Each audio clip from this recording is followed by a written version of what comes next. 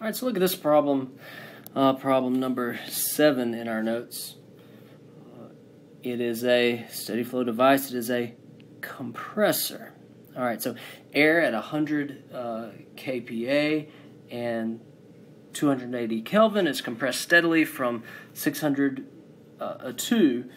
it's compressed steadily to 600 kPa, 400 Kelvin. Mass flow rate is 0.02 kilograms per second. Got a heat loss of 16 kilojoules per kilogram. Assuming the change in kinetic and potential energies are negligible, determine the power input necessary to the compressor. Okay, so I kind of like to start with some of the same equations. I can start with Q and W equals m dot delta H delta KE delta PE. These are negligible, but sorry, let me back that up. These little q's, sorry, are already per unit mass, so I don't have that mass. Delta H plus delta KE plus delta PE. Okay, but a few things. You're told the mass flow rate, and it's asking for power. It's asking for power right here, not specific work. It's asking work over time. We really need this Q dot plus W dot equals m dot delta H plus delta KE plus delta PE. All right, so this is the equation that I would start with. It told us KE and PE were negligible. Now, usually Q is negligible, but hey, if it tells it to us, hey, we got to include that. We've got to include that. Okay.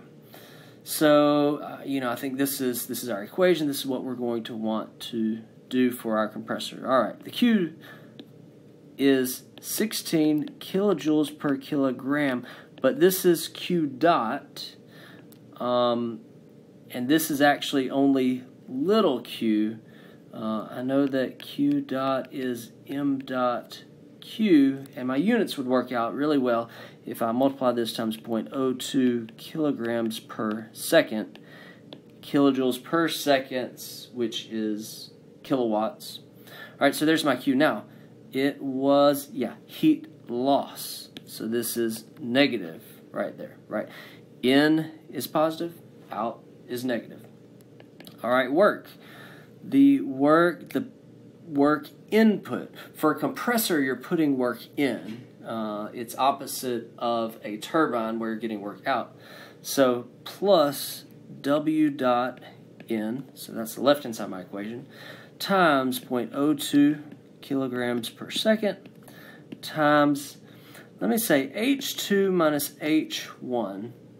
And I bet we can figure out these H's. For H1, first of all, it's air. It's at 100 kPa. It's at 280 Kelvin. This H2 was at 600 kPa and 400 Kelvin. Now it is air, and so actually the only thing I needed were the temperatures, the properties. If we look on the property tables, table A17, because we're looking at air. Go ahead and flip to that, table A17 for air. All of those properties are just dependent on temperature. So I can get the H out at 400 K. Look at your property table, see if you've got 400.98 kilojoules per kilogram, and the H in at 280 is 280.13 kilojoules per kilogram. Alright, and so then subtract that 400.98 minus 280.13 times 0.02. Add this to the other side. A little bit of math. Wn 2.74 kilojoules per second, which is 2.74 kilowatts. So that would be the work in for this problem. So this was a steady flow, so I can use this one if I only have one inlet, which is true, but it was asking for the power equation for conservation of energy. So I did my capital Q dot, some W dot, and I multiplied that times mass flow rate, which they gave me. And so I can do that. Normally I don't have Q for a compressor, but it gave it to me. I definitely am going to have work for a compressor, and that's what it asked for. And the H's, in this case, the H's were just for air, and so they're table A17 listed by temperature. Use that to find the work in.